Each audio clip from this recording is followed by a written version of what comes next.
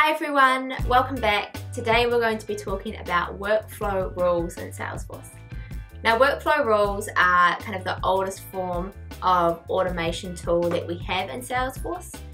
They've long been improved and sometimes replaced with Process Builder and Flow, but often people are still using workflow rules, whether it's because of some legacy implementation or just because the person who's creating them is more familiar with workflow rules.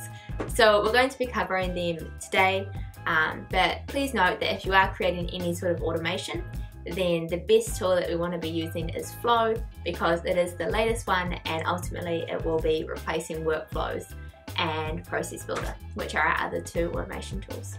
But today we're talking about workflow rules, so let's get into it. When we create a workflow rule, there are two different types of criteria for us to take a look at. The first is the evaluation criteria and the second is the rule criteria. Now the evaluation criteria is what we choose so that we know which conditions we are going to meet to evaluate this workflow. And there are three different evaluation criteria options. The first is created. So we can evaluate this workflow when a record is created. The second is created and every time it's edited. So we can evaluate the workflow when a record is created and then every time it's edited. Or the third one is created and any time it's edited to subsequently meet criteria. So those are our three options for evaluation criteria. Just note that if we choose our second option, which is created and every time it's edited, it means that unfortunately we can't do time-dependent workflow actions. Now our second criteria was the rule criteria, and the rule criteria is for under what conditions the actions are going to fire.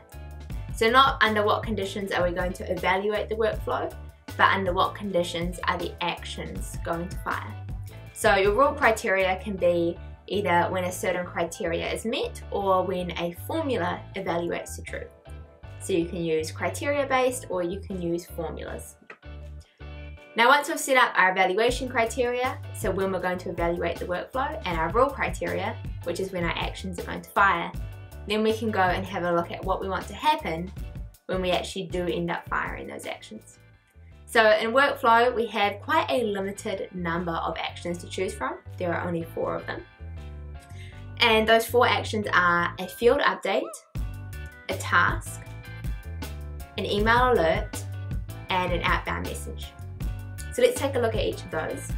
A field update is obviously updating the field on a record. Creating a task, this is the only object that we can create in a workflow. And then we have an email alert, which obviously is sending out an email to a person or a user.